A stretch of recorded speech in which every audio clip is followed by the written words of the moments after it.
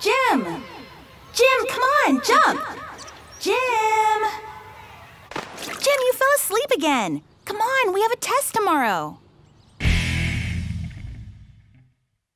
People who have a penis, once they start going through puberty, may experience something called a wet dream.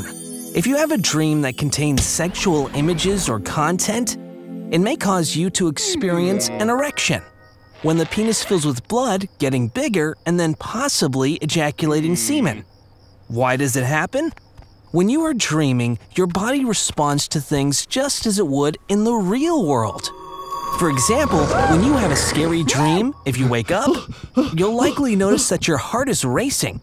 It's completely normal to have sexual dreams, and for some people it is normal to have wet dreams when they are going through puberty.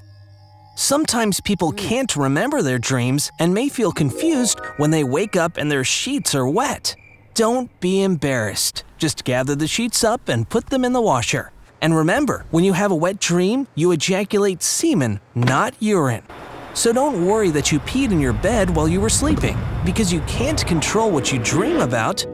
You cannot control whether or not you have a wet dream.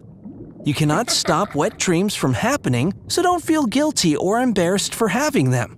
They will happen less and less or stop altogether as you get older and reach the end of puberty.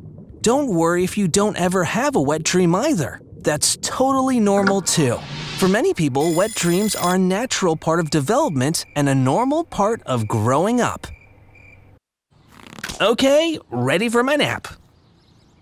Until next time, don't forget to visit me at Amaze.org or go to my YouTube channel to watch more. Bye!